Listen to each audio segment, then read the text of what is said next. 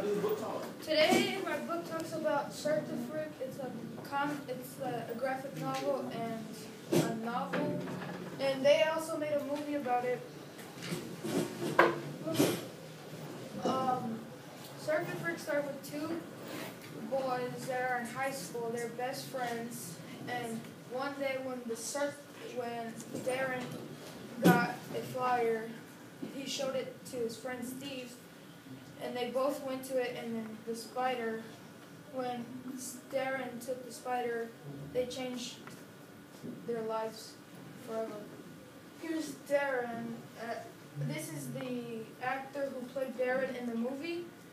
So, he's the boy who stole the spider and showed it to Steve that it bit him in the neck. And then after he found Mr. Crisply, who's the vampire, Mr. Crisply made him a choice to let his friend die or for him to be his assistant, his vampire assistant, half vampire assistant. Here's Steve, his friend that betrayed him and became a vampire in the movie. And he's also the one who asked Mr. Crisply to become a vampire. After he tested his blood, he said his blood was evil. Here's Mr. Crisply, the vampire and the person who owns the spider.